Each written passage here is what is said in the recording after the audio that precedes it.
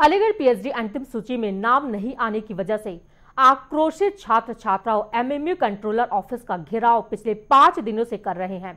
छात्रों की माने तो मांग पूरी न होने तक प्रदर्शन जारी रहेगा। बता दें कि धरना प्रदर्शन तकरीबन 80 छात्र छात्राएं कर रहे हैं। दरअसल कुछ दिन पहले पीएचडी प्रवेश परीक्षा का परिणाम घोषित किया गया, जिसके बाद सूची में नाम नहीं आने से छात्रों में आक्रोश है, जिसे लेकर छात्रों ने 11 अप्रैल को कुलपति को ज्ञापन दिया था। उसके बाद कंट्रोलर से मिलकर 24 घंटे का अल्टीमेटम दिया।